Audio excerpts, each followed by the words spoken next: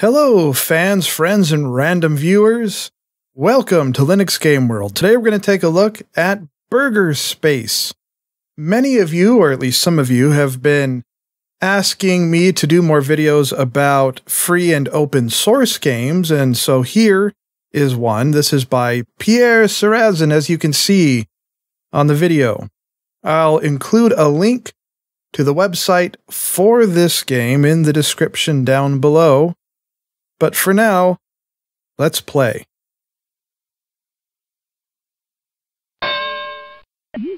So BurgerSpace, a clone of BurgerTime.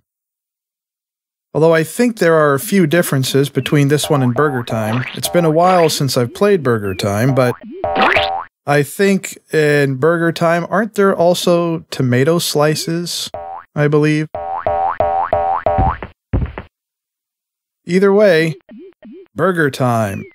And that's another difference right there. What you just saw was, I believe, in the original BurgerTime, the enemy veggies and meat and stuff only spawned from the sides of the screen, or they came up from the burger that you built. Whereas in this version, sometimes enemies will spawn right in the middle of the screen, which isn't very good because you have no idea they're going to be there and no way to avoid them. They just appear. So we'll just play through one round, one credit of the game, if you want to call it that. BurgerTime is one of those classic games where it's fairly simple to play, fairly straightforward, but it has a certain charm to it, a certain addictiveness. And for those that aren't familiar with the game, holy crud, look at all those. You have to go around and build burgers, as you are seeing me do. And once the burgers are built, you go on to the next level, where there's a new stage layout. And I think that's another difference between this game and the original BurgerTime, is I think there are far more enemies on screen at once in this version than in the original BurgerTime, if I'm remembering correctly.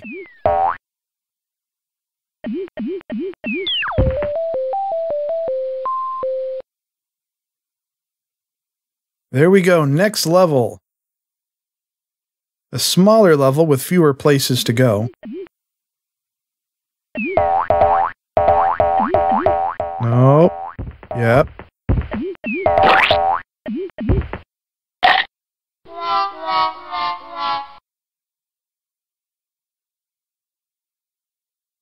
And I believe that's it.